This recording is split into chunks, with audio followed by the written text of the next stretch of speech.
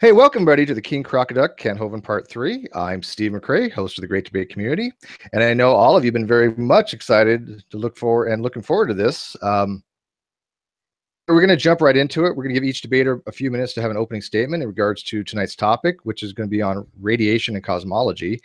This is going to be more of a free-form back and forth debate, and hopefully we'll get some Q&A in at the end from the live feed. King Crocoduck, go ahead and go first with your opening statement. Then we'll go ahead and have Kent give his. All right, thank you, Steve. I want to make sure that everybody can see my screen, so let me check really quickly.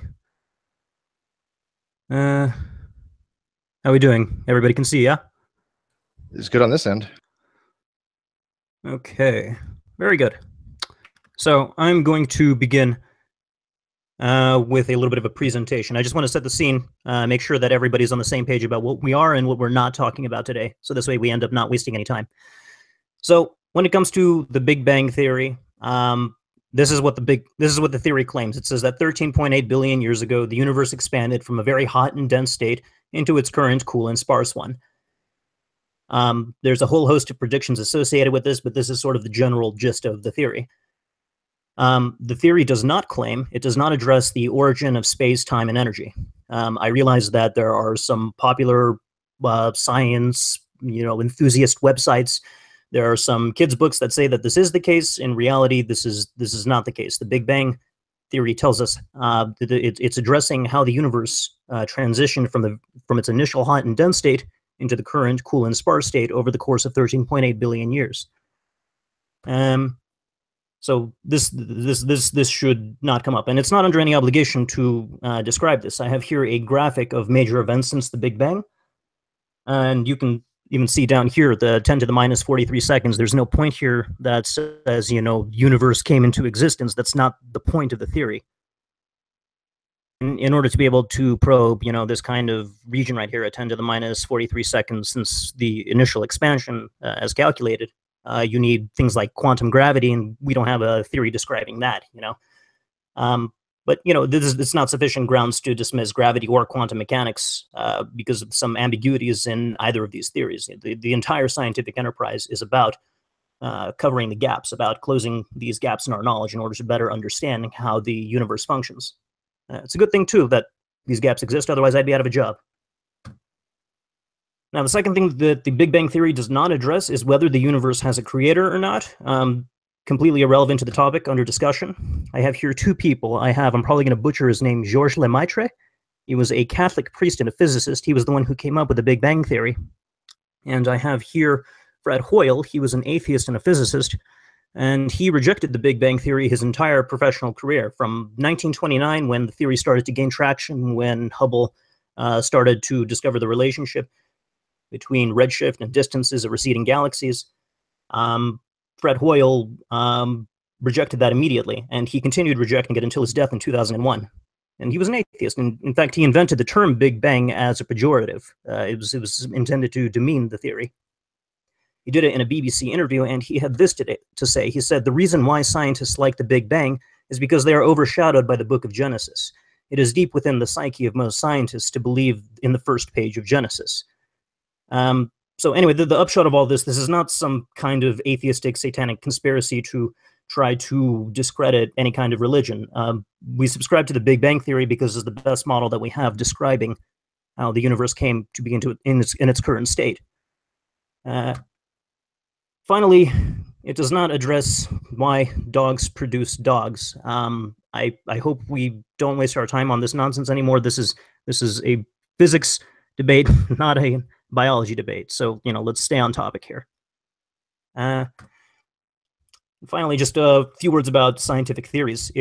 The strength of a scientific theory depends on its predictive power, on whether it accurately makes novel, testable predictions about future data.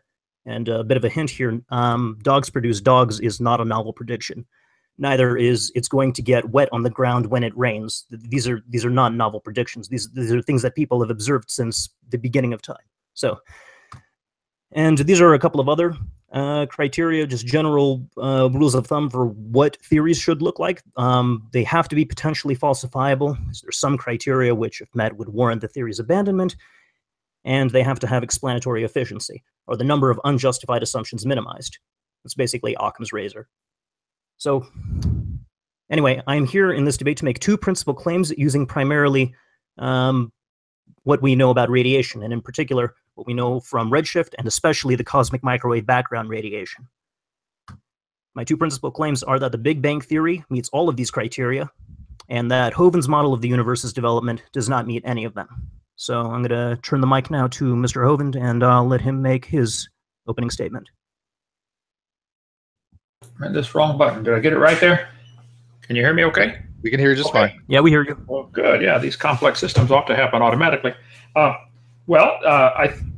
curious about numerous things, I guess. You call yourself King Crocoduck. Who made you a king, and what's Crocoduck mean? I'd like to know. Maybe you can address that someday.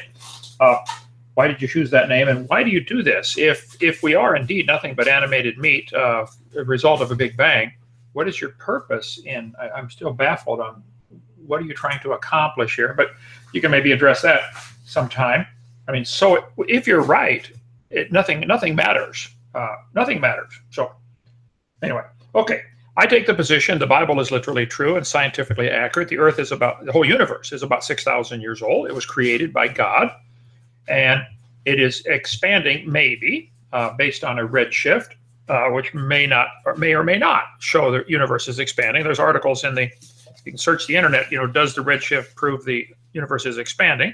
And there's quite a controversy still among a variety of people on whether it's expanding or not. I happen to believe it is. But I did a YouTube a couple nights ago that you may want to watch on this topic about the redshift. What does that show? If we observe different people groups running a certain direction, and we can measure the speed that they're traveling and the direction they're traveling, and the distance they are from a central point, that still would not prove they didn't start running 10 seconds ago, or that they've always run at the same speed, or that they were all crashed into one little tiny dot. You said, I believe I got your quote right here, that the Big Bang Theory, you believe the Big Bang because it's the best model we have. I think if I asked you to explain how computers came to be, but you cannot use man as your example, as your answer. You have to come up with a scientific explanation excluding man or intelligent designer, and you come up with all kinds of explanations of how computers came to be or how automobiles came to be or any complex thing, a single cell. If you've already excluded the only logical answer by your rules, then of course you're going to be wondering the rest of your life, do you have the right one? This Big Bang Theory is only the latest in a long story of people trying to reject the creator. They don't want there to be a God. So I think they are tied together. It's interesting you would bring up the ideas and then tell people that we can't talk about that. Dogs produce dogs, etc. But you brought it up, so I think it certainly is part of the debate. If your point is that the Big Bang or the redshift is somehow evidence that the universe is billions of years old, I think I would have to disagree completely. There's overwhelming evidence that the Earth is only a few thousand years old. And we cover all this in my seminar. And the red shift, nobody's quite sure what's causing that. There's numerous the hydrogen lines that appear toward the red spectrum. It is assumed to be some kind of great distance. And the greater the distance, well, here's a textbook from Berkeley University I just got yesterday. They're saying if the star is nearby, it'll have hydrogen lines that are shifted toward the blue. And if they're, is that going to show? Look at that. Application window, star distance, redshift, share it. Oh, okay.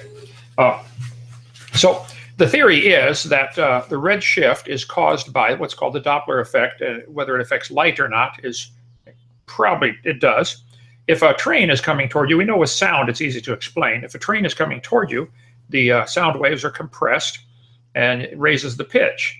If the train is leaving you, it's refracted or stretched out, and it lowers the pitch. So you hear the train come when it goes past you. This is a well-known phenomenon, and it's assumed that light is doing the same thing. And all the textbooks have examples of that, the Doppler effect of light. If the star is moving toward you, it gives a blue shift. If it's moving away from you, it gives a red shift. This is typical textbook 101. The correlation was first observed by Edwin Hubble, come to be known as Hubble's law. Vestio Slipher was the first to discover galactic redshifts in about 1912. So for about 100 years, this has been observed. And I point out that if we see stars giving a red shift, and it would appear that they are all leaving us or moving away. I think that's probably reasonable. This textbook from 20 years ago said it was 18 billion years old, and now they're saying 13.8, I believe is the number you used. It'll change next week to something else. And this textbook teaches that the Big Bang happens every 80 to 100 billion years. There's a big bang, and then a big squish, and then a big bang, and a big squish. It all comes back together again. The oscillating yo-yo universe. Discover Magazine says everything came from nothing. This is all part of my seminar slides, which you can watch on video number 1. Even Alan Guth in Scientific American.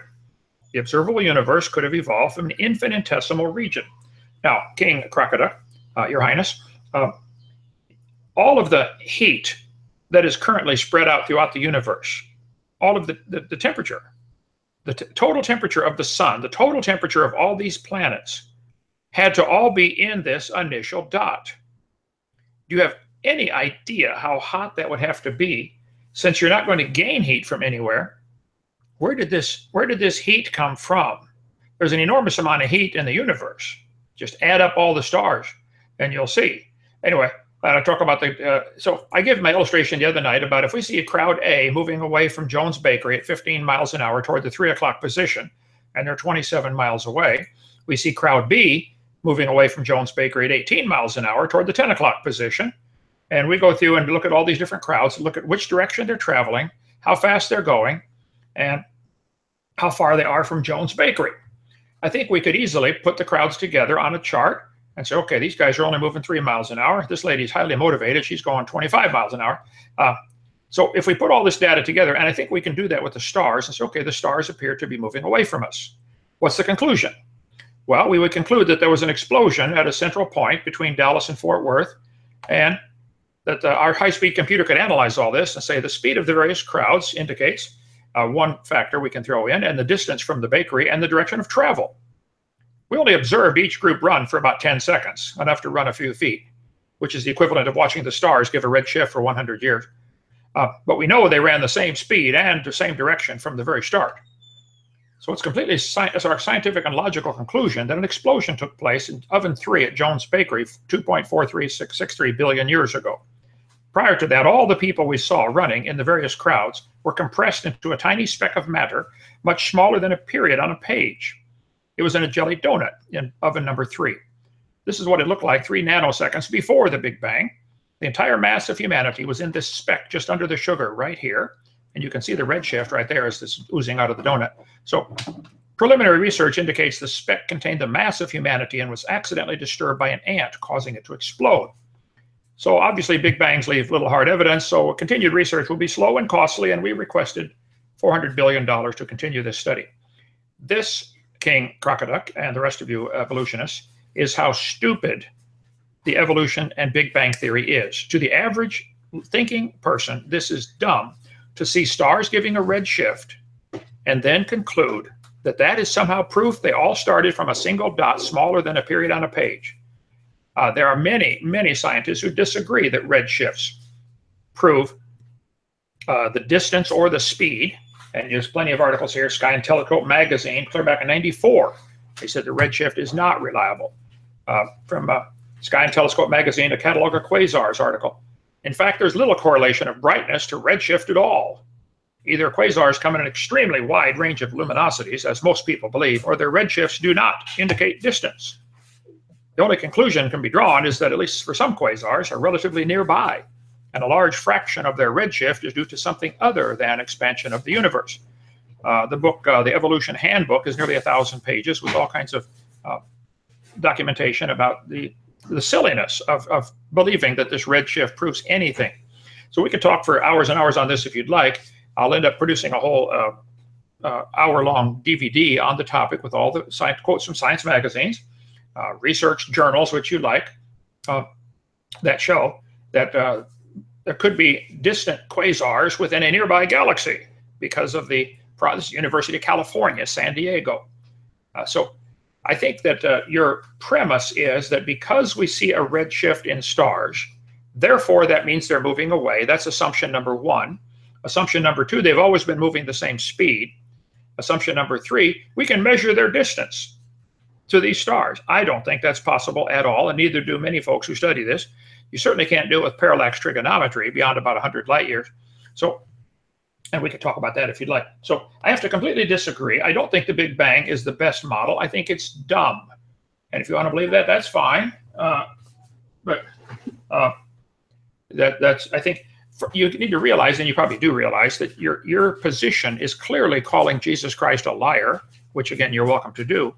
But Jesus believed that the creation was the beginning. He's the one who did it, and told us that that he did it in 6 literal days. And I don't see any other way it'll work biologically with all the symbiotic relationships, but that's for another debate. Okay, let's see. So you're claiming the redshift and cosmic background radiation is proof that the universe is 13.8 billion years old. I completely disagree. You've chosen to interpret the evidence that way, but that is not proof of anything. Go ahead. All right. Well, before I begin my somewhat lengthy reply, I just want to let everybody know you can Gish, but you can't Gallop.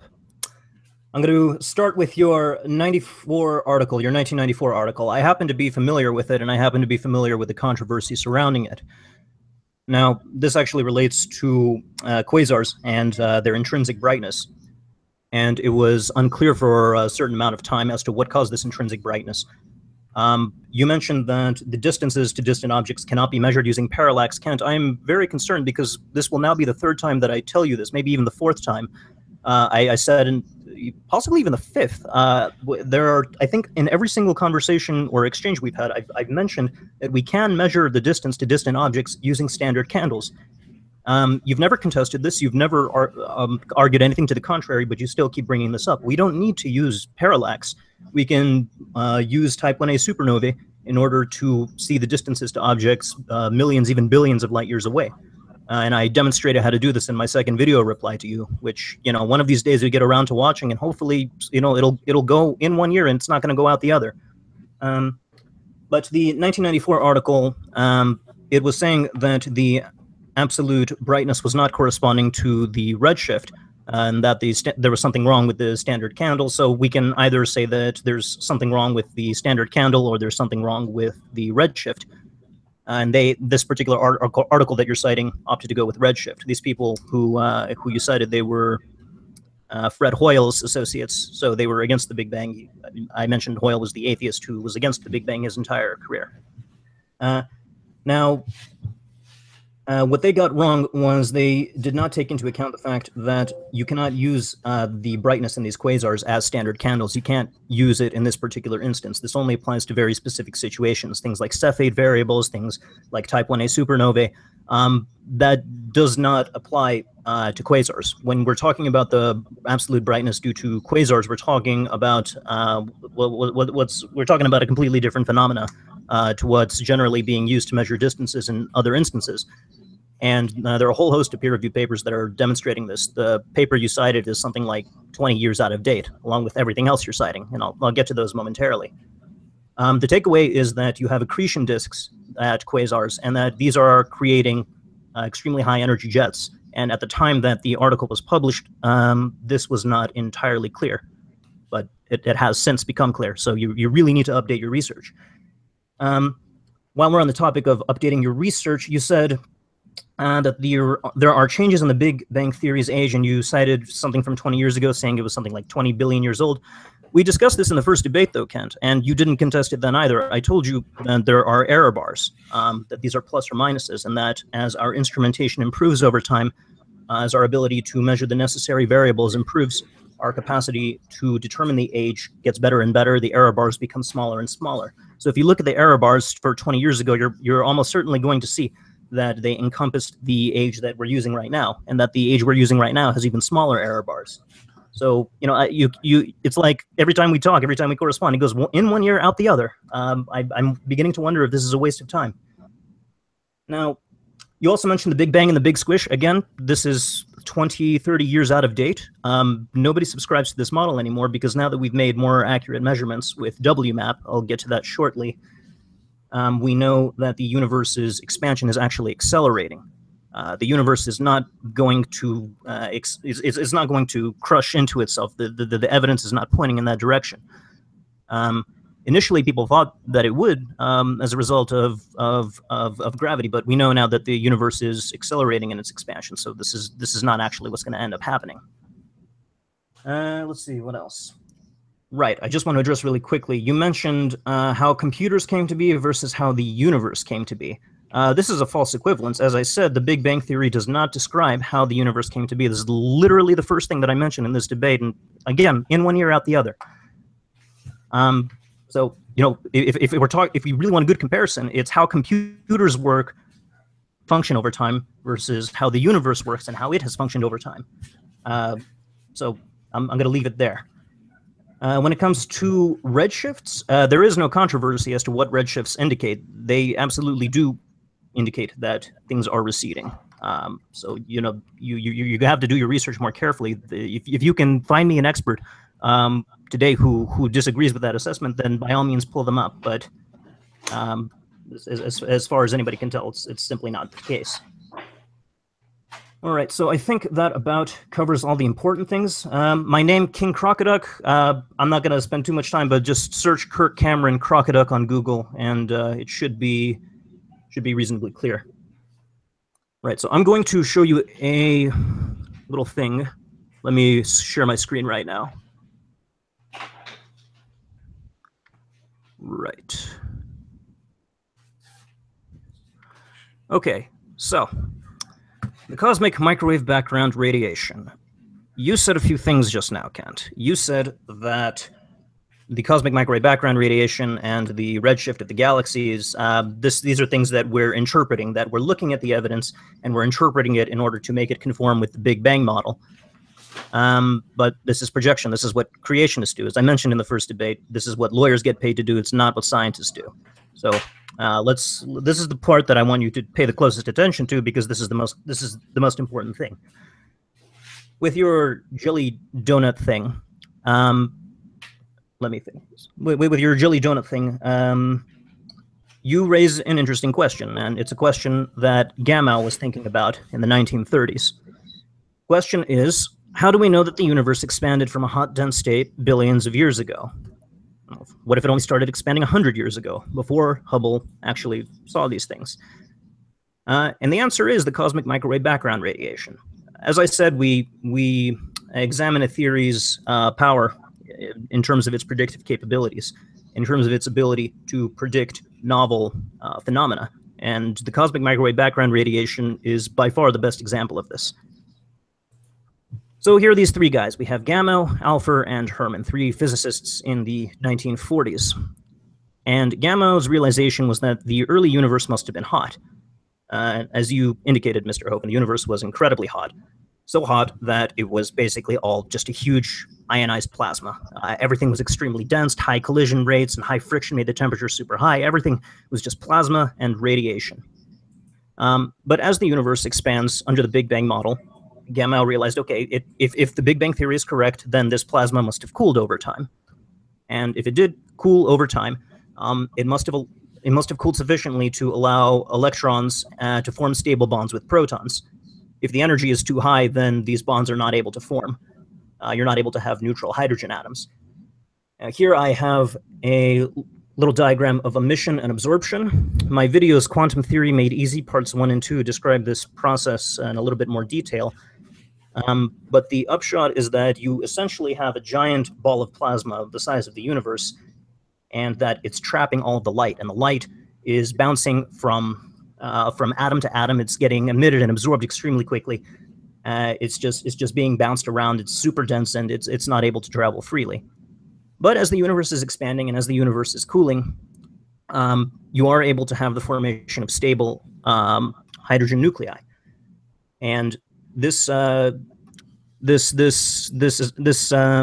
process is called recombination. This part of the Big Bang theory is called recombination. So if you turn back to the little diagram I showed earlier, you'll see at 380,000 years after the Big Bang, they calculate this is approximately the time under the model based on the rate of expansion that you should be seeing this recombination. Now, once the universe becomes sufficiently cool, it becomes increasingly difficult for the photons to excite these ionized particles. So they cease to be absorbed and emitted, and eventually they end up scattering off in every direction. So here we have, at low enough temperatures, the photons become insufficiently energetic to excite the atoms, and instead they scatter away. This is called decoupling.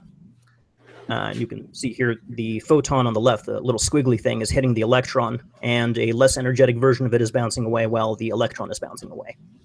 So once the universe becomes sufficiently cool, Gamow realizes under this model there should be light streaming in every direction, carrying this information of this super hot plasma. And it should be going everywhere in every direction in the universe.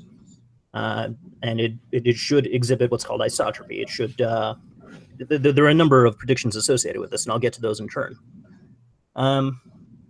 But anyway, the point is, if it is the case that the universe did, you know, if we are allowed to extrapolate, if we are to say that these redshifts can be extrapolated all the way back to the super hot and dense plasma state, then we have to posit that there is some trace of this super hot plasma, and that plasma is what is called the cosmic background radiation.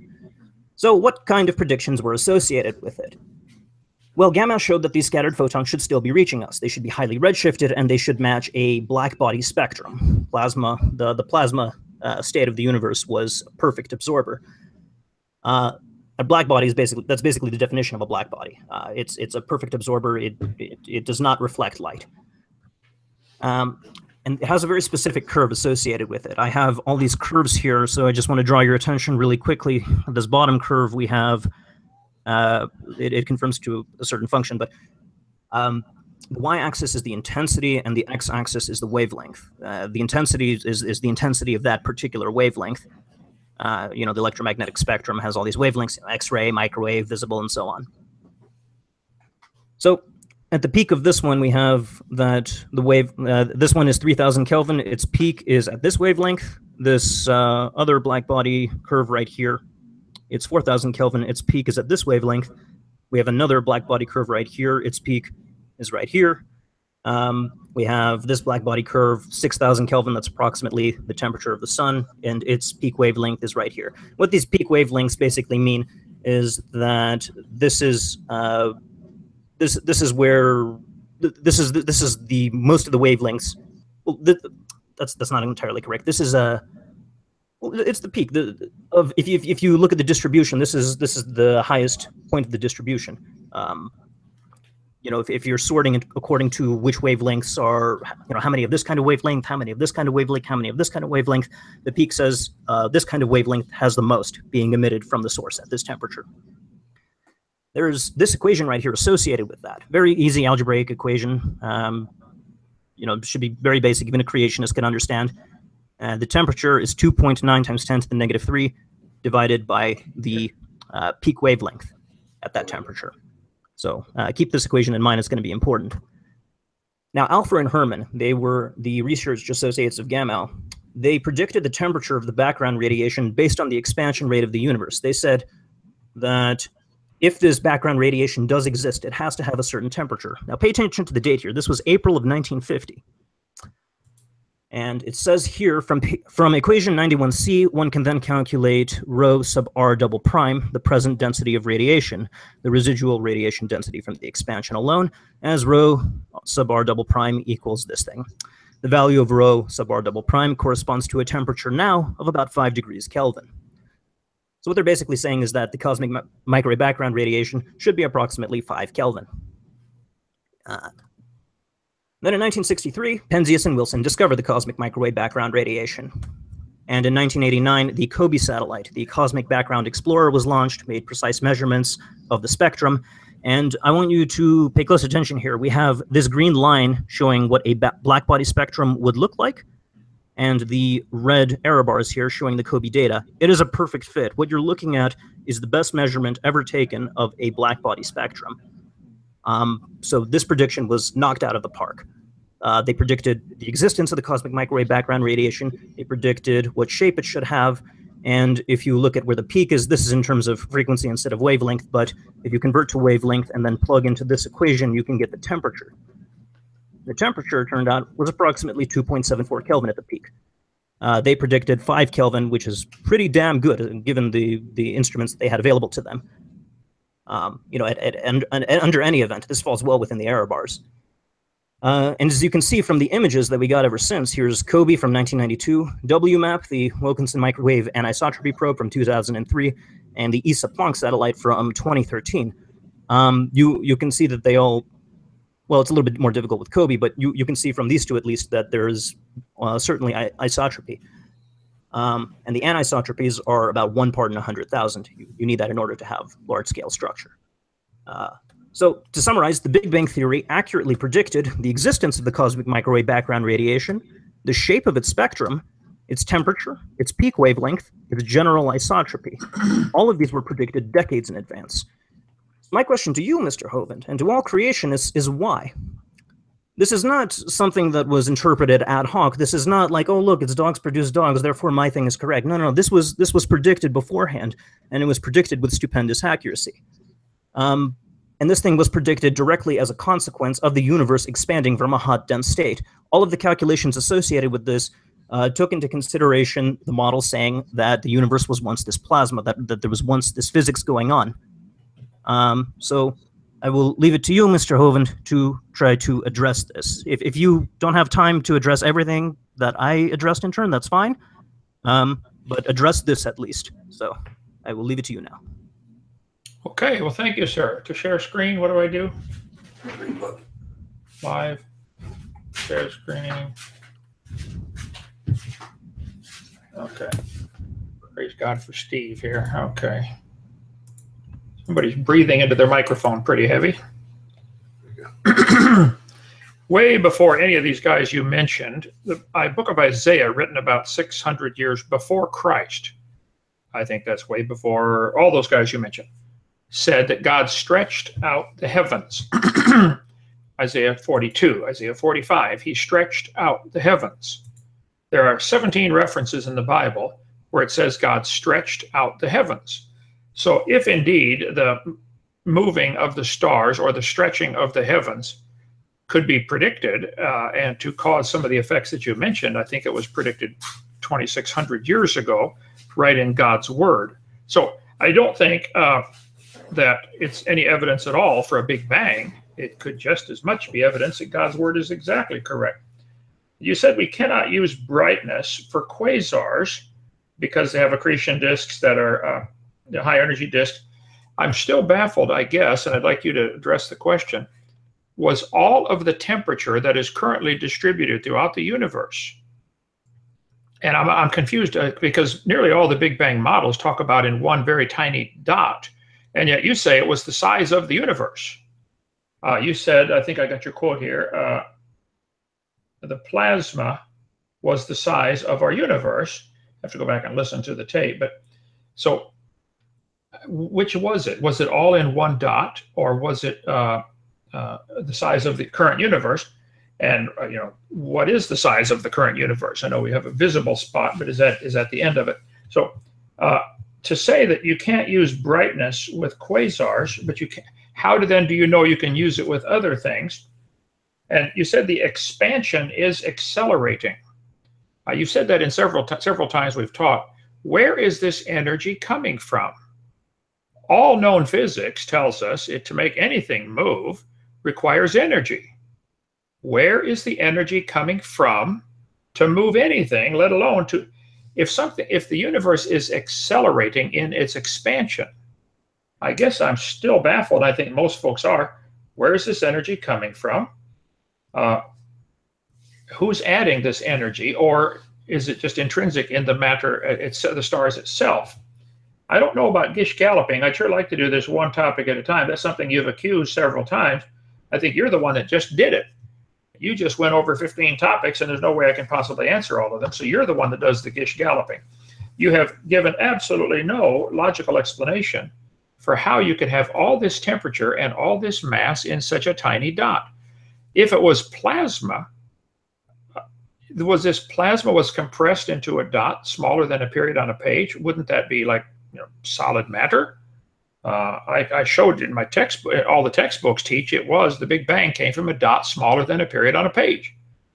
That is indeed what I've seen, and I collect the textbooks. And so anyway, I think that you're observing the red shift, and you're observing a cosmic background radiation. very interesting observations. That does not prove a Big Bang. Even if the Big Bang model did predict those things, it could still be explained by God's word with the expansion of the heavens. If God created it all in 6 days and he's the one who spread it out, you would get exactly the same effect. You would still get the cosmic background radiation and still get the redshift. So I don't think you've proven the Big Bang or disproven the Bible in any way, shape, or form. Again, you Gish galloped over and gave me 20 topics. I can't get them all. So we'll do this one at a time. Let's see. And you may have been a slip of the tongue there, but you said, as the universe cooled, light streamed in all directions, carrying the information. That's another thing I'd love for you to explain. Obviously, there appears to be information like in our DNA code and everything, information, not just matter. The zeros and ones in a computer code is not just zeros and ones. It carries information. Morse code is even writing on a piece of paper. It's not just ink on paper. It carries information. So was the information that is currently spread out, let's just take in Lenox, Alabama, with the 35 people that live here. Each of them probably has books in their house and libraries. The whole world, all this information was in this dot. All of this temperature was in this dot, and all of this matter was in this dot. Is that what I'm hearing you say that you believe? Go ahead. Hello? Okay. Okay, so it sounds like there's an argument from incredulity at play here. How could all of this mass and heat be concentrated in a single dot? I don't see what the physical problem is. You can, in principle, compress an arbitrary amount of energy into an arbitrarily small amount of space. Of course, you're going to end up with a black hole as a result, but, that's kind of how it goes. Now, with regard to was all of the Big Bang in one dot, and versus the, was this plasma state the size of the entire universe? Well, the entire observable universe was at one point inside of this one dot, but that doesn't mean that the entire universe, the universe outside of our observable universe, it does exist. There are things that are leaving our cosmic horizon. That was greater than the size of a dot. How exactly big the universe is, I don't know. It could be infinite, it could be finite. It's not clear at this time. Let's see. But in principle, I don't see. If you could show me what principle in physics says that there's a limit to density, then by all means cite it. I'll be happy to take it into consideration. Now, with regard to Gish galloping, Kent, you were the one who brought up all those topics. All I did was address them. Don't get mad at me. If you don't want me to address all of your topics and then bring up my own, don't bring up a zillion topics. Pick one and stick with it. Now, with regard to light carrying information, this is pretty straightforward. In order to see something, light is reflecting off of it and enters our cornea. There's a chemical and physical interaction. This is all that I meant by it. I'm not talking about zeros and one. I'm not talking about a computer programmer. Now, with regard to, let's see, what else were you saying? Okay, so the Bible able to account for cosmic microwave background radiation. Well, this is what I mean by ad hoc rationalization. And I said at the beginning of the first debate, at this point, you were admitting that you are a lawyer and not a scientist. You are looking at the evidence that we have gathered, the evidence that we have accurately predicted, and you are now writing our coattails in order to prop up this frankly infantile model. Sorry, we made the predictions, your model did not. Where does the Bible talk about the cosmic microwave background radiation? Where does it talk about the black body curve? Where does it talk about the temperature? You can't just look at these cryptic verses of God stretched out the heavens. What about the next part where it says that he puts it over the universe like a tent?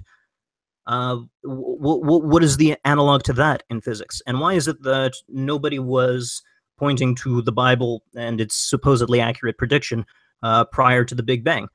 Why weren't Christians talking about the Big Bang theory for however long they've been around?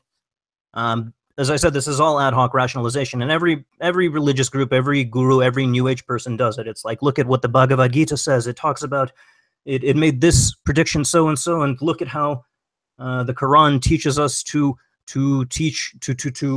wash our hands, and all of this other stuff. And people are, you know, you could pull up a whole list. It's very easy to find. Just go to any apologetics website for literally any religion, and you're going to see them make the same claims. Everybody tries to make science into their own. Everybody tries to pimp their personal ideologies using the hard-earned predictions of science, using the hard-earned successes of science. But anyway, when it comes to one's metaphysical beliefs about whether a creator exists or not, that's not really, I don't particularly care. What I do care about is whether people are claiming, whether people are claiming that the universe was made over the course of 6,000 years in a single 6-day creation event, or whether it was made over the course of 13.8 billion years, as the science shows. Now, when it comes to the cosmic microwave background radiation, I'm afraid this is simply not compatible with the Bible. We are talking about an extremely hot and dense plasma state, and we are talking about a calculation that, all these calculations that were made using this model, using 13.8 billion years, not 6,000 years.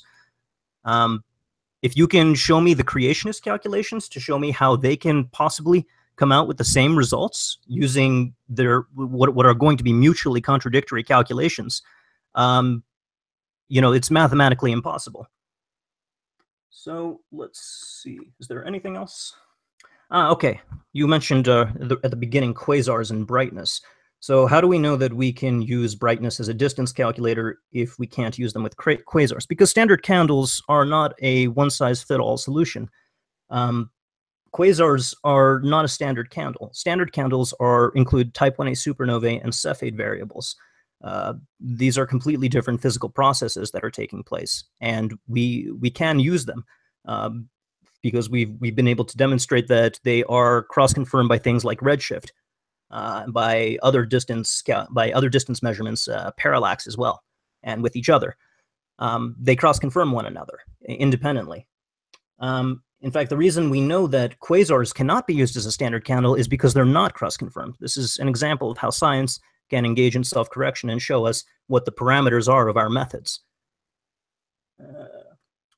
And finally, where is the energy coming from to drive the Big Bang? Well, we discussed this in the first debate. Dark energy is the name that we give it. What it is, I can't tell you. We don't know yet. What we do know is the universe is accelerating, and as you accurately pointed out, something must be causing this acceleration. So, I mean, I don't really see what we're arguing about. We agree the universe is accelerating. We agree something is causing it. You can call it whatever you want. We're calling it dark energy. So, I mean, deal with it, I guess. One more thing. I don't think you addressed my point, the point that I really want you to address. If the Big Bang Theory is not an accurate model, if it's not our best model, then why was it able to so accurately predict all of these different aspects of the cosmic microwave background radiation? These ad hoc rationalizations are just an excuse. So you know, you're going to have to do better than that. So, your turn. Okay. You keep saying, we made this prediction, we did this, we did that. You have a bachelor's degree. You're, what, 24 years old. You're working on your master's degree, and you are now taking credit for all of it. You're part of the we, I guess. I don't understand how you got into the we at your age already, but since this stuff was done in the 30s, 40s, 50s, 60s. So we make predictions, we do that. Okay. So the redshift has been observed since 1912, as I pointed out, for about 100 years. And everybody tries to make science their own, was sort of the quote you had. I understand every group tries to say, like you said, the Muslims, look, we wash our hands and how this kills germs, and they didn't even know about germs when the Quran was written. Right. You're doing the same thing. You're trying to include, okay, you're saying, see, we have accomplished this, we have done this. The expansion of the universe, I don't know that we know that it is accelerating in its expansion. I don't know that anybody could prove such a thing. That may be a current theory. So you asked me several times the question, I guess, again, you Gish, Gallop, but I didn't get time to answer them all. If the Big Bang Theory is not the best answer, why were they able to predict all these things? Well, any court of law, if you're being the lawyer here, not me, in any court of law, they look at evidence. It can be interpreted several different ways. And you are choosing to interpret the evidence in light of, in favor of your theory. you mentioned standard candles. Someone sent me an article. They said he's going to bring this up. He always does.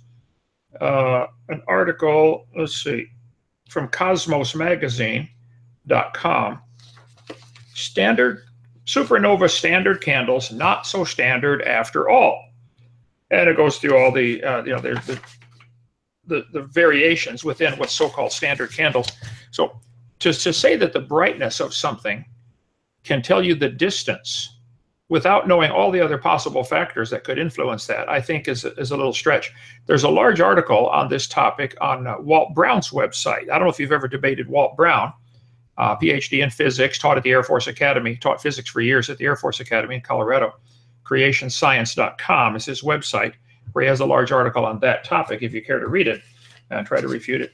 So I think what I heard you say or imply was, yes, all this dot that you envision did contain all of the temperature and all of the mass.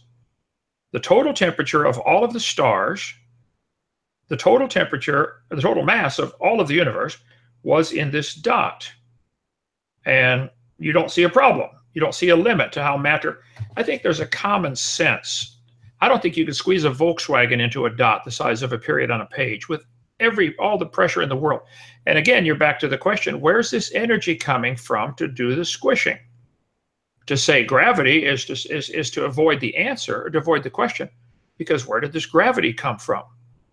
I'm glad you said you don't know that about dark matter. Nobody does. That's the ghost in the closet causing these things to happen for you. Oh yeah, dark matter is causing it. You don't know what it is yet, but we do think that's probably it. I think what you have is a religion. You believe these things. I don't think you'll ever admit it, or you probably won't even ever actually see it. But yes, you have a religious worldview. You believe these things by faith. You believe there's no limit to how much matter can be compressed. You believe this dot contained all the temperature and all the mass, and you believe the expansion of the universe is happening, and B, is being driven by something you have no clue what it is, nor does anybody. So I wish you guys who believe in evolution would just simply admit it's a religion, and we could all get along fine. But you don't. You want it to be considered science, and you want everybody to be forced to pay for it. And as I've said many, many times, that's one of my gripes. And you ought to keep your religion at home or teach it in your own private school, but not in the public schools. Okay.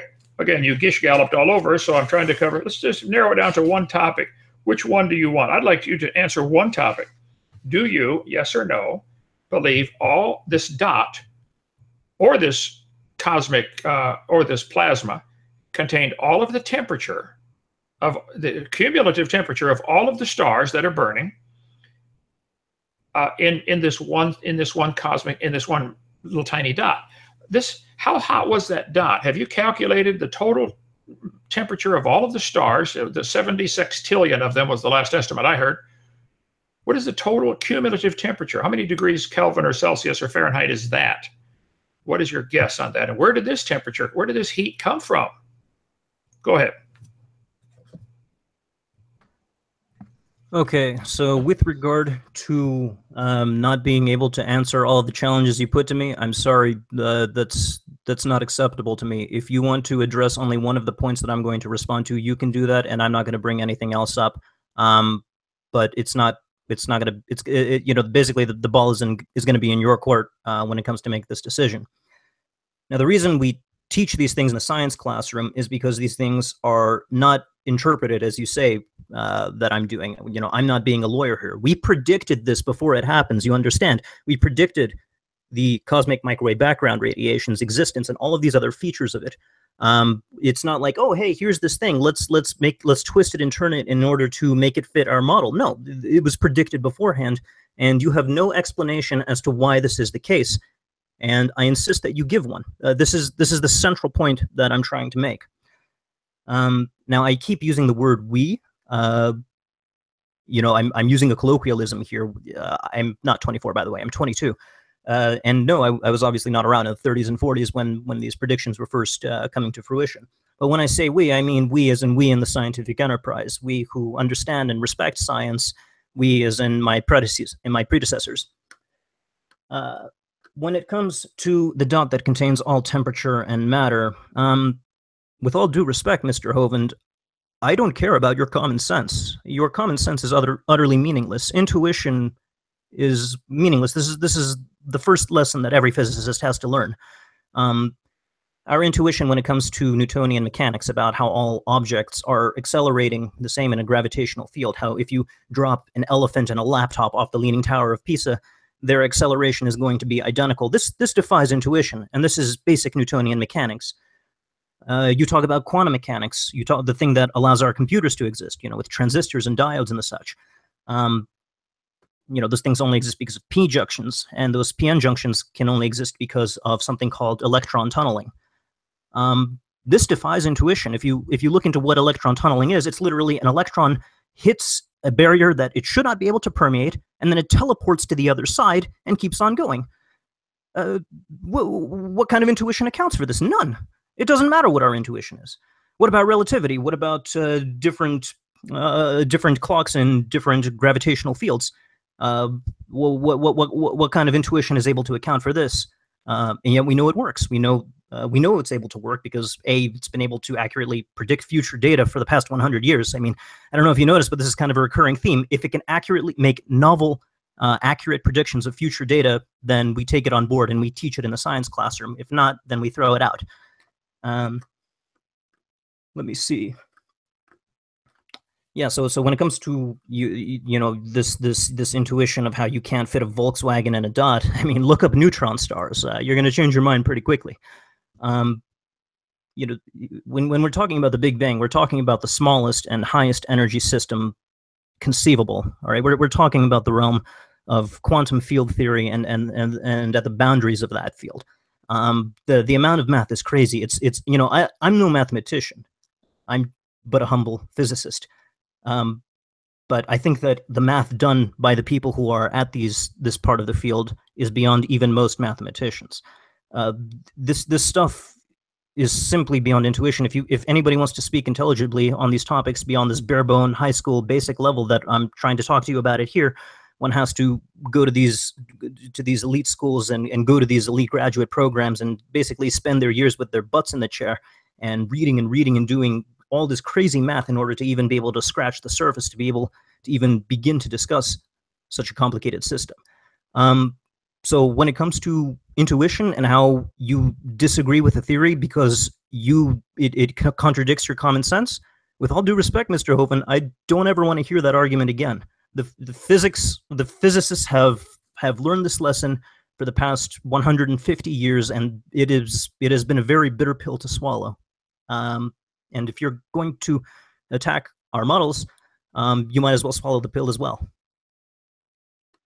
Now, when it comes to your Source in Cosmos magazine, I mentioned last time, you really shouldn't be using these kinds of sources. If you really have an objection, a serious objection, you need to go to the original peer-reviewed source, and you need to show me what the objection is. First of all, you have to read it.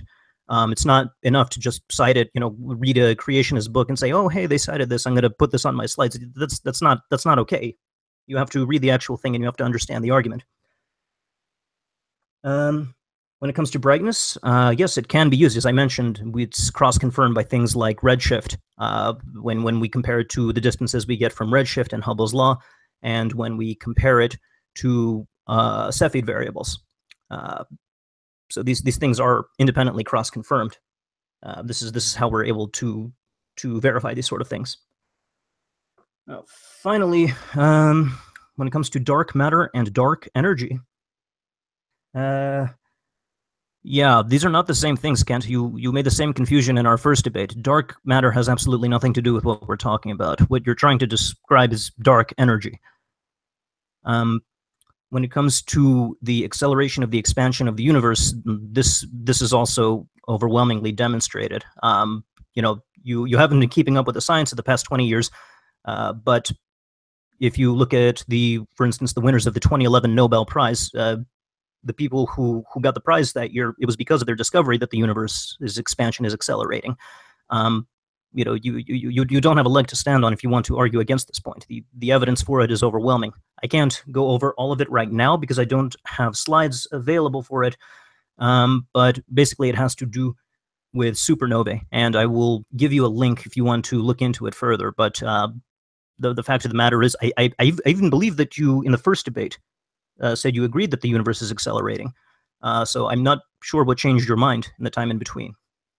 So, yeah, if from this point forward you want to focus on just one topic, then by all means you can respond to only one thing. But yeah, go ahead. Okay, well, just to narrow this down here a little bit, you said, I believe I can't write fast enough here, different clocks go at different speeds in different gravitational fields. Is that, explain what you mean by that? I think I agree with you, but explain what that means.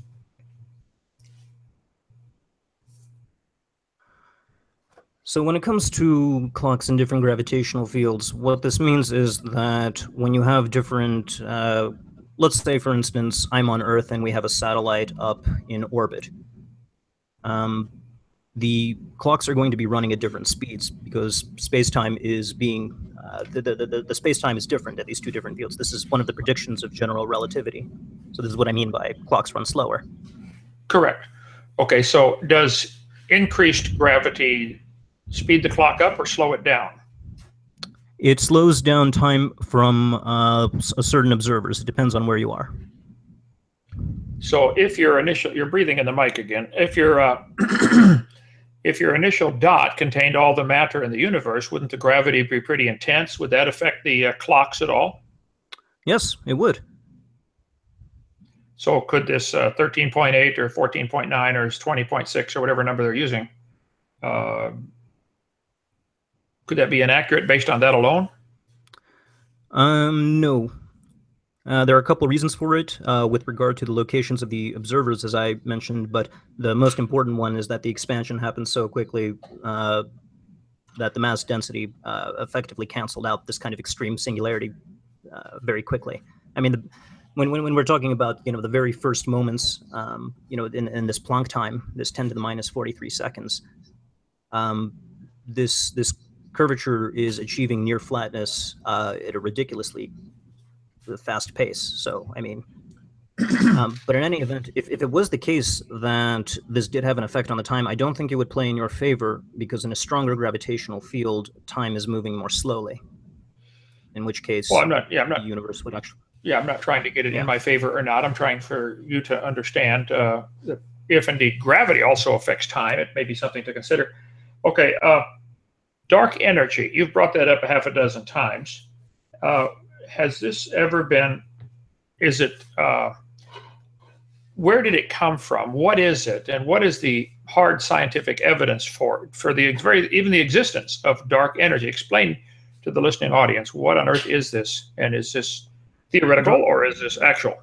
Dark energy is the name that we give to whatever is causing the acceleration of the universe. Which is a non-answer. You don't know. You're assuming it is something is causing it. Therefore, so what? I don't think I agree. Hold on. There's an uncaused cause, is what you're saying?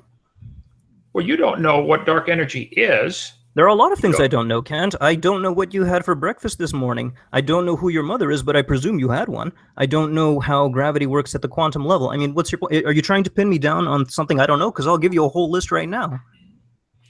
Well, no, I'm pointing out that you're relying pretty heavily on something that is not really part of science. I'm not relying on it at all. The Big Bang Theory stands independently of dark energy.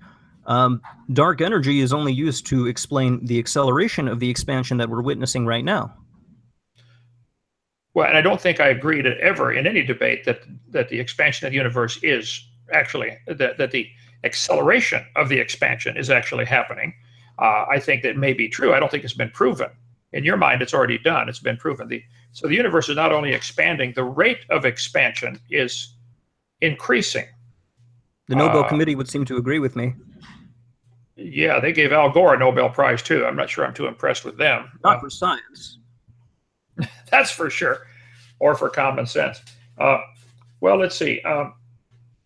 Well, whatever. I'm not going to even get into that. But go ahead. So you... the universe, based on the red shift and these standard candles, which may or may not be standard, you are assuming the universe is expanding, and I think it is. I think I gave a biblical explanation that came 2,600 years before anything you came up with or any of your friends came up with, that God said he stretched out the heavens, and I don't see how anything we've observed, the fact that some 600 years before Christ, observer reading Isaiah did not come up with the question about redshift is obvious. Hello, they didn't come up with a lot of questions for a long time, but it doesn't make it not true. It doesn't make your Big Bang Theory true. I think that if we just went back and looked at those 17 verses dealing with the stretching of the heavens, we could come up with the same theories and interpret the same evidence and make it match that exactly.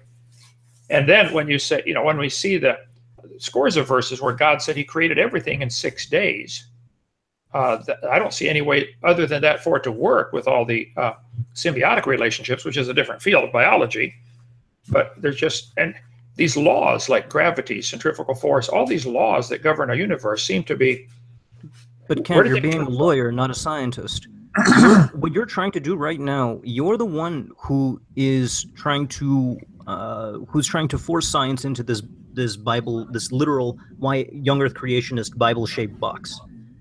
That is not what the scientists have done. They have made predictions about future data. McRae, he used Einstein's general relativity field equation. So did Alexander Friedman, by the way. We talked about him in a previous debate. And this prediction was verified by Hubble. The trouble is, you take these sort of cryptic verses. I mean, you at the very least explain the tent part to me. When it says in Isaiah that he stretched the universe and put it like a tent, what does this tent mean? Am I on here? And most importantly, the most important thing, as I mentioned, the central point: how do you get the cosmic microwave background radiation in a young Earth creationist universe? It's mathematically impossible. I'm convinced of this.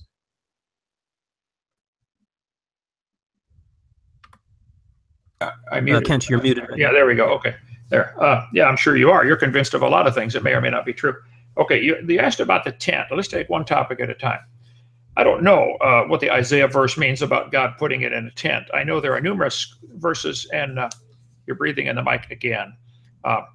Somebody is. Okay. I think the Genesis 1 clearly teaches there was water above the firmament, and the firmament's clearly where the birds fly, according to verse 20. 2 Peter chapter 3 says the earth was created in the water and out of the water. And I cover for 30 minutes on my DVD number 2 about what's called the canopy theory. There used to be a crystalline canopy a few inches thick, 10 or 15 miles up. That explains the great longevity and the giant reptiles that are found fossilized. We call them dinosaurs today. Probably used to be called dragons. But certainly giant animals have lived on the earth. Giant sloth, 18 feet tall. Something was different on the planet. At some time in its history, we have fossils of centipedes, 8 feet long, and fossils of grasshoppers, 2 feet long. I think the fossil record is replete with giantism of just about every species. And this requires a greater air pressure and less radiation probably from the sun. So the Christian theory, and it is a theory, is that there was a canopy, a tent or something above the whole world, the giant greenhouse. I would pick a number wildly and say 10 miles up, there were 2 or 3 inches thick layer of super cold ice called the canopy theory, and I cover that. But again, I'm not asking for the taxpayers to pay for my view to be taught. We do this at our own expense. But I think what is beyond, Psalm 148 says, waters that be, present tense, that be above the heavens. What is beyond the last star? Nobody knows. Maybe it all is in some kind of canopy or some kind of tent. So to say that we don't understand the Isaiah verse, therefore it's not true, we don't know where it all ends. Maybe everything we observe in this universe is sitting in a glass ball, a snow globe on God's dresser. You don't know that. I don't know that. We can't prove such a thing. So I think from our little, it's like Horton Hears the Who, the story, we're all Whoville, all on this little tiny speck floating around in space. Maybe we're just not as big and bad as we think we are, and maybe we're not much in the sight of the Creator, the God of the universe. So here God is telling us that he wrote a book. God is telling us that he preserved this book. And God is telling us that he came down to earth in the form of a man, Jesus Christ. And that you are, I think, directly or indirectly, are calling all of that a lie, which you're welcome to do. But I think you're in a dangerous position. Again, Pascal's wager. This is not going to affect me at all Judgment Day if I'm wrong. If you're right, I haven't lost a thing. I've had a wonderful life. It's amazing. And if you're wrong, you're in real serious trouble. So, okay, but that's another story. So to answer the question about the tent, I would have to say, I don't know. I don't think anybody knows, but God did say it. So maybe it takes a while for science to catch up with God's word. It certainly has all through history. Kent, I'm sorry, but this is just a cryptic interpretation. You know, you can interpret literally anything. As I mentioned, the Muslims do it with the Quran. Other people do it with the Bhagavad Gita. Everybody takes science, as I said, and uses it to pimp their own worldview. With regard to the canopy theory, I can't get into much detail right now, but I can tell you that the friction of the caused by the variations in barometric pressures across different parts of the atmosphere would have caused it to collapse very quickly. What your canopy theory is proposing is simply not physically feasible. It's not physically feasible for everything to be in one dot, smaller than a period on a page either. Why? Okay, then why is the canopy theory not feasible? By what principle? By the fact that the variance in barometric pressures would have caused friction that would have resulted in the ice canopy melting. You wouldn't have any differential pressure, temperatures or pressures. It'd all be one even temperature. Even temperature, one even pressure. Inside of a canopy. Kent, the atmosphere is a fluid. Its behavior is chaotic. Come on, this is basics. What if it was compressed? Is the atmosphere inside an air compressor chamber chaotic and fluid, or is just by virtue of the pressure, is it more stable? No. A fluid is the atmosphere is a fluid. It's comprised of particles that are behaving in you have things like turbulent flow. You have to apply chaos theory to describe the dynamics of these things. There's no way you have a uniformity of pressure, even if you try to idealize the situation. I mean, basically the only way you get that is by having a vacuum. But then good luck to all the organisms on Earth. You need to watch the Weather Channel once in a while. When there's high pressure, there are no clouds and clear sky. When there's low pressures, when you get the turbulence. That's when you get the storms, the hurricanes, How does that contradict what I'm saying?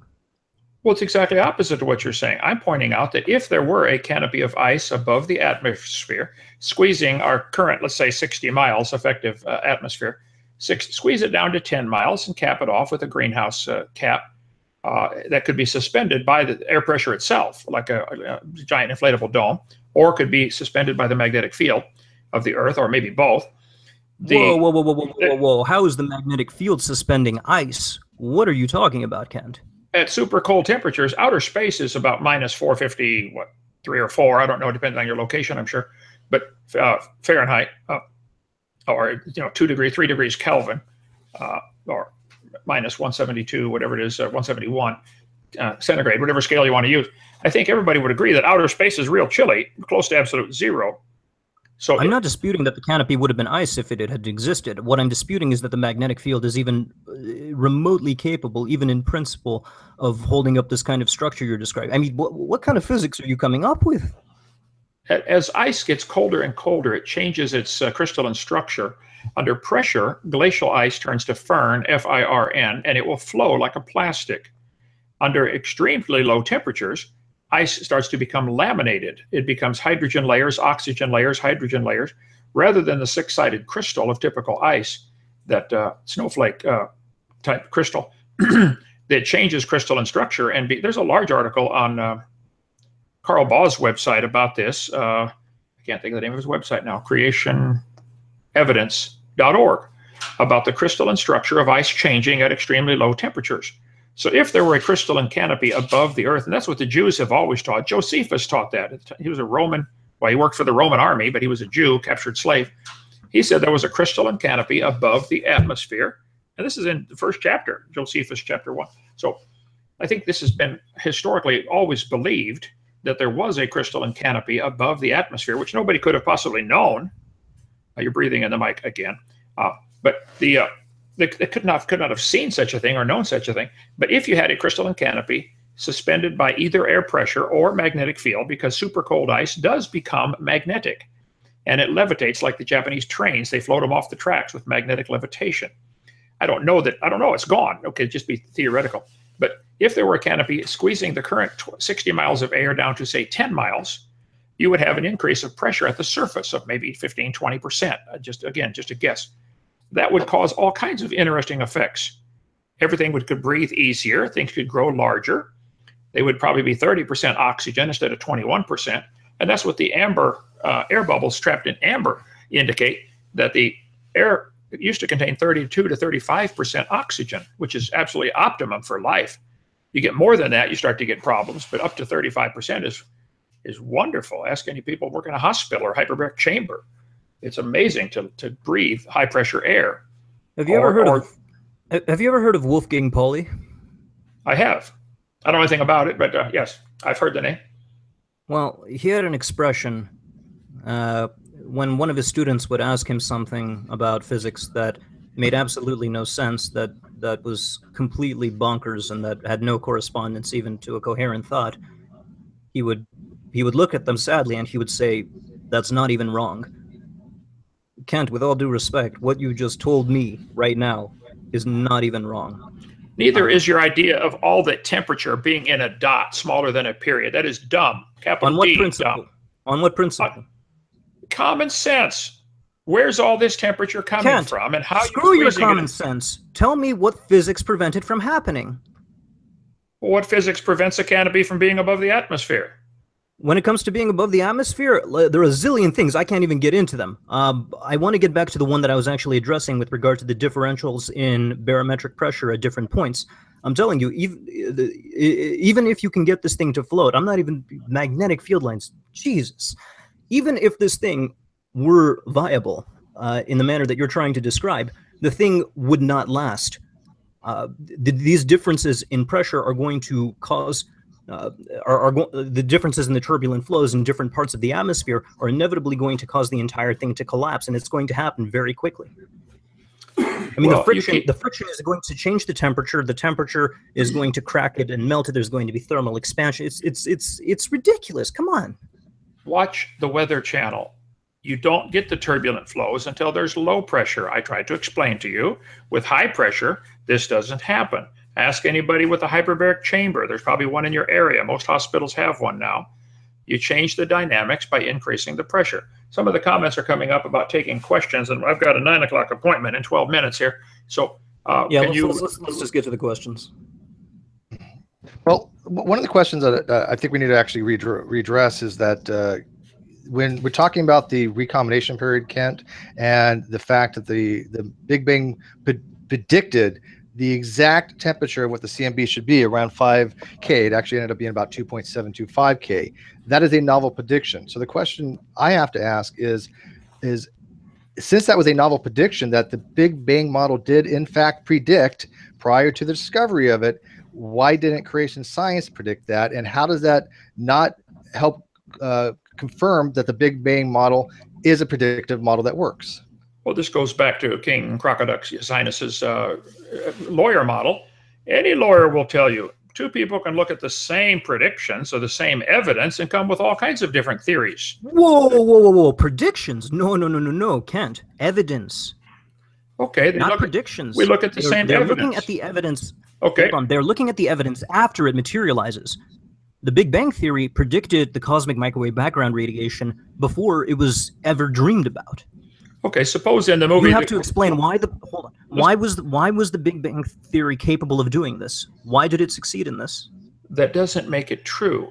Suppose in the movie The Green Mile they predicted the girls would be found dead with a black man. Oh, and yes, look at this. They're found dead with a black man. John Coffey's holding the dead girls.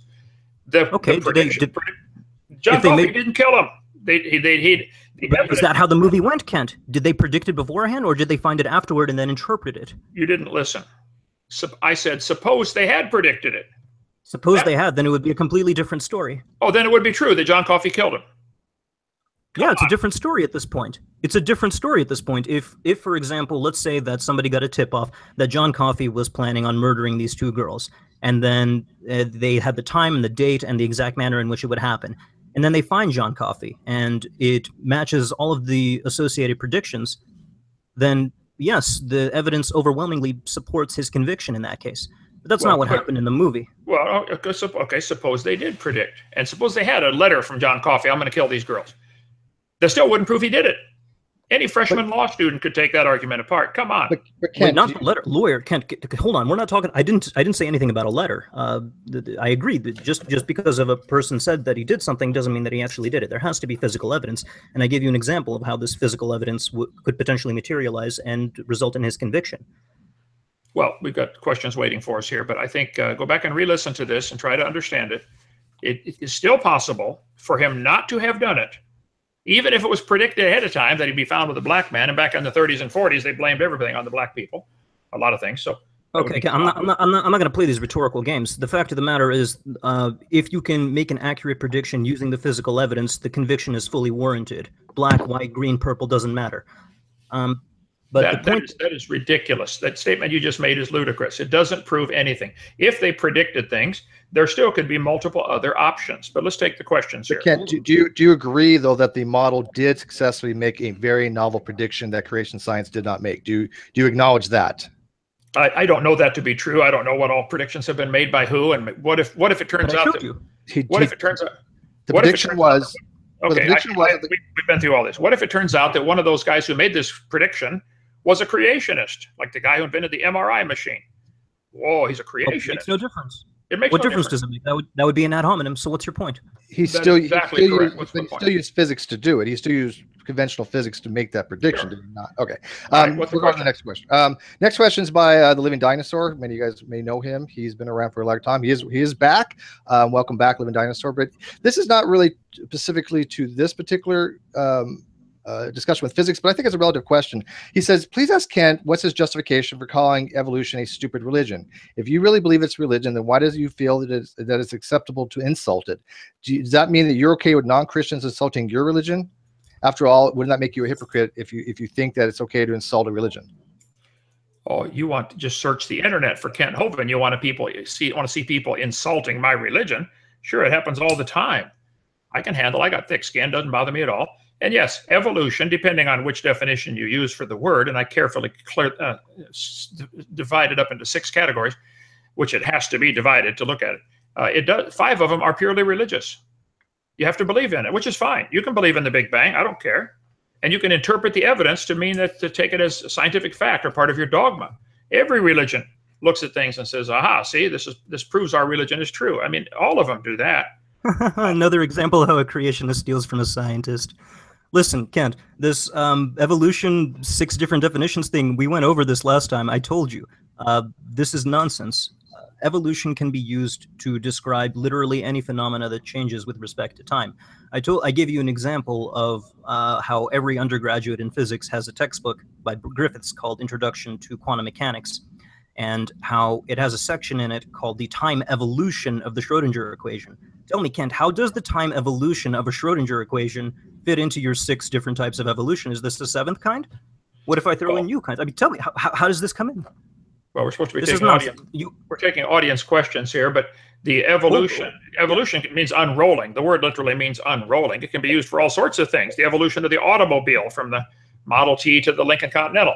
You can use that word, but I give it in biological, in the textbook. I show right straight from the textbooks that they teach the 6 different meanings of evolution: cosmic, chemical, organic, which you have to get into stellar evolution. Nobody sees this. They believe it.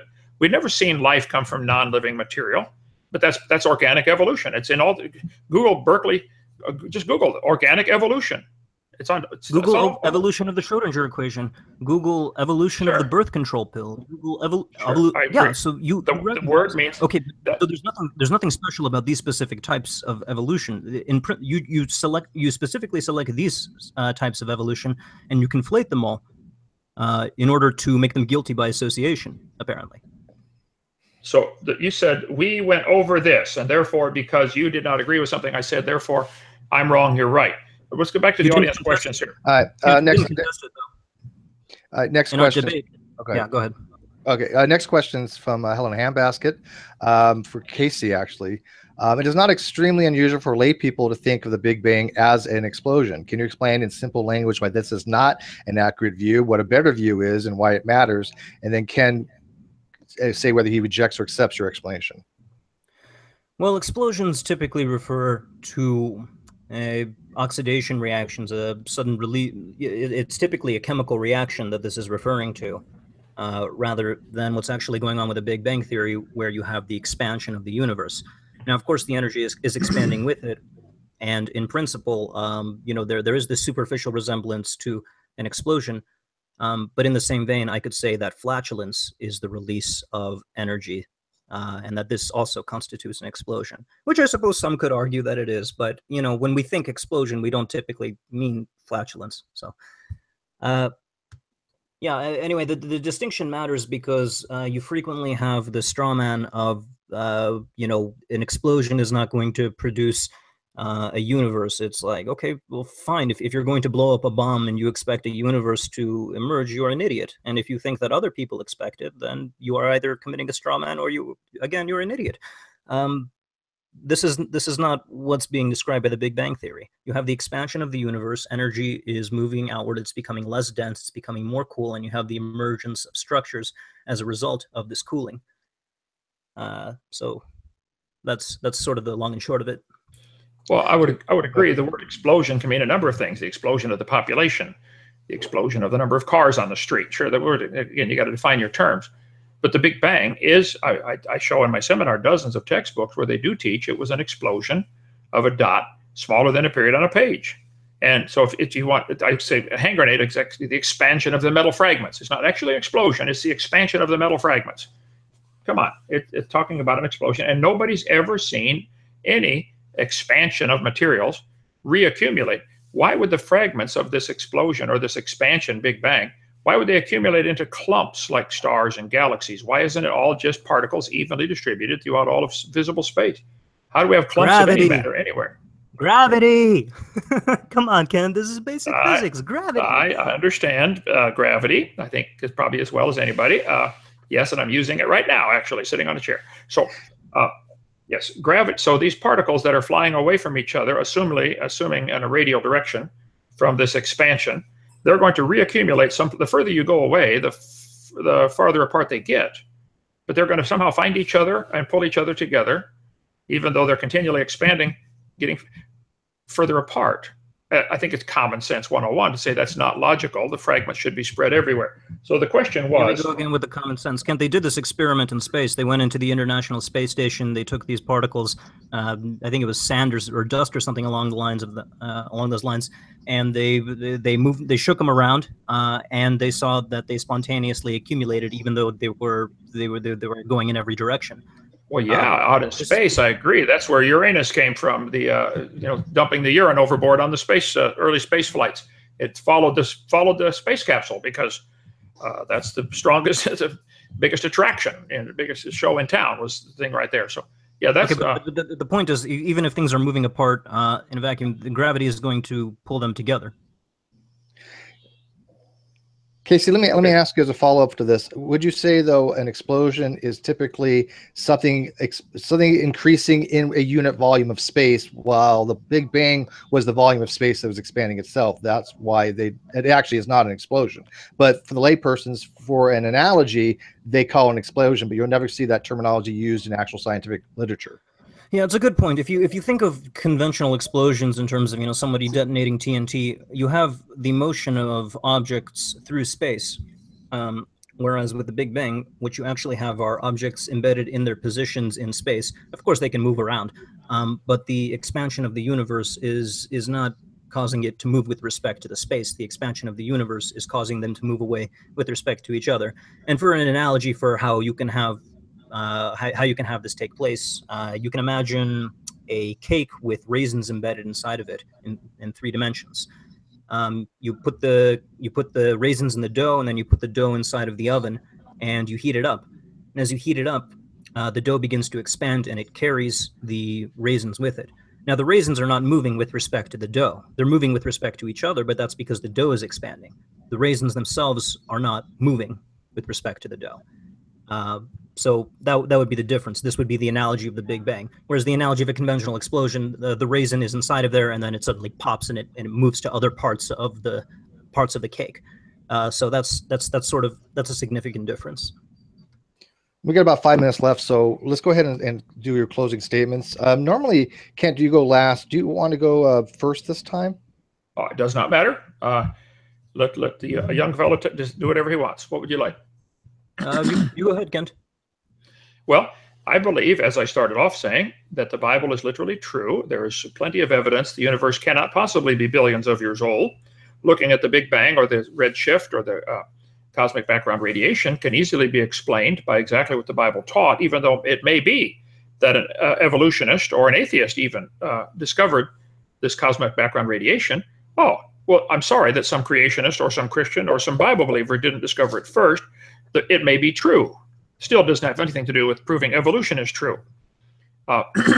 So I think the position for Pascal's wager that my position is perfectly safe and fine. Either way, I win. One way, you lose. And I think that you have to wonder if we are indeed nothing but particles that came from an explosion or an expansion of the universe. Your mind then would be nothing but a bunch of material from this space dust. And I'm not sure how you can trust your own thoughts or your reasoning processes or conclusions you come to. It may have a chemical in there backwards. So you're trusting your own logic and intuition, which intuitively is untrustworthy because it's nothing but random chemicals formed by chance over billions of years. So I've seen nothing tonight or in any of our discussions or debates to make me want to reject the clear teaching of God's word that he did it in 6 days. And it's only, well, I say only is a bad word. 6,000 is a long time. 6,000 years ago is a long time, but that's what the Bible clearly teaches. And I think that everything we see in space or on the planet or in the planet can be explained by the clear teachings of God's word. So I think I'll stick with my Bible. And Jesus said the creation of Adam was the beginning. I believe he was right. And Jesus clearly said, and all through the Bible, we see there's going to be a judgment day one day. Every word we've ever spoken is going to be brought into account. There's something innate in humans to want to see the bad guy get it in the movies. You know, the guy who's going around killing people, you say, man, somebody ought to stop him. I think that just the fact that that's innate in us is indication that there's something of a moral conscience that had to be embedded by the Creator, because he is going to settle all scores. The bad guy is going to get it. It's according to the Bible. There will be a judgment day. There will be a test at the end of this. And all this whole conversation will be replayed, every word. Only this time, God himself will be the judge and answer all the questions if you really want one. So yeah, I'll stick with my Bible. I think it's literally true, and I think it leads to a wonderful society if everybody tries to follow that. Certainly makes you better fathers, better husbands, better brothers. I think I think the evolution theory that we're just random particles is going to lead to chaos in society. If everybody believed that, I think it would lead to absolute chaos, but that's a different topic of the moral implications of what you believe versus what I believe. But I think scientifically, everything can be explained exactly like I showed you from God said 17 times he stretched out the universe. That's what he said. Okay? All right, thank you, Kent. Go ahead, KC. Okay. Well, I'm just going to really briefly address this chaos in societies where people accept evolutionary theory and science. I mean, this is, with all due respect, this is the height of intellectual cowardice. Look at the people on my screen and tell me that it's conceivable that a person can hide behind their Bible and say that the scientific matter has something to do with morality. This conflation it's distasteful. Chaos in societies which accept scientific theories. You know, I'm sorry, Kent, but you know, if you compare, for instance, Japan to Saudi Arabia, and compare the people who accept evolutionary theory in one, you know, anywhere in the Middle East, very religious places, you're going to, and compare it to, you know, these other societies. You know, I mentioned Japan, and I could mention the United Kingdom for a time. I could mention any number of them. The point is, we're not, your prediction that you see more chaos in a society that accepts the science, it's simply not true. But the main point I want to make is actually on this part right here. You came up with a straw man just now about how it's supposedly because an evolutionist discovered the cosmic microwave background radiation, suddenly it's this was not the argument at all. Look at the first part of this. A scientific theory's strength relies on its predictive power. How accurately does it make novel, testable predictions about future data? And I think that you and I have both come to agree, even though you don't think that this makes it a good model, even though, you know, it kind of does. The fact that this was predicted exclusively by the Big Bang Theory, and that this was done exquisitely over the course of several decades, lends more strength to the Big Bang Theory than the young Earth creationist model has ever had. So I'm sorry, but you simply don't have a leg to stand on. Compare what I've brought to the table in terms of, it's not just the interpretation of evidence, it's the actual prediction of data that we have at our disposal. All right, we're not looking at the same evidence and interpreting it differently. We predicted what evidence we should be interpreting in the first place. Okay, this is not at all a level playing field. So that's all I have to say about that. Thanks, Casey. Well, we're going to wrap this up. I want to thank both our debaters tonight, King Crocoduck and Ken Hovind, and to all of you who watched this debate. I also want to shout out to paulogia, who produced a magnificent trailer to promote this debate, as well to Godless Cranium, who also helped promote this event on his channel. If you haven't subscribed to either of their channels, please do so, as they both have extremely wonderful content, very much worth watching, and the links to their channels are below. So please go subscribe to them as well. Subscribe to King Crocoduck and Ken Hovind on Ken Hovind Official. If you'd like to be a part of these debates and join in the conversation, the link to join the Great Debate community is also in the links below. And there will be an after show in about 20 minutes or so on this channel, and all are welcome to join. And we will see you then. Thanks, everybody, for watching.